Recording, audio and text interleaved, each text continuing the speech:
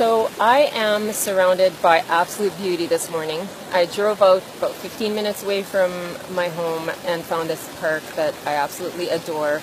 And I decided to set up my workspace, advantage of being self-employed, out here on this blanket by the river. And before I get started, I just wanted to share with you that it just got me thinking about this last weekend. I was sitting by the creek by our house, and our two younger boys were out playing with four other boys from our street. So all six of them were just on a mission to try to create this makeshift bridge to get across the creek.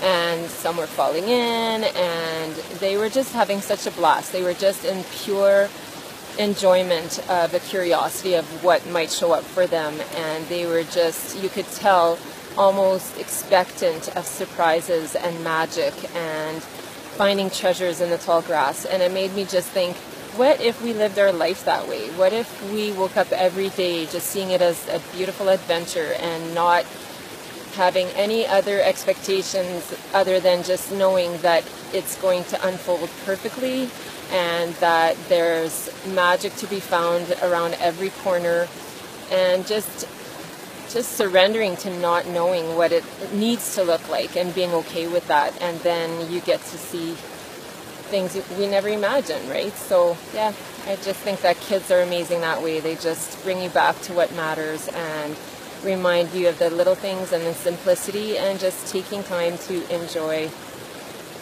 what's already right in front of us. So wanted to share this space with you today.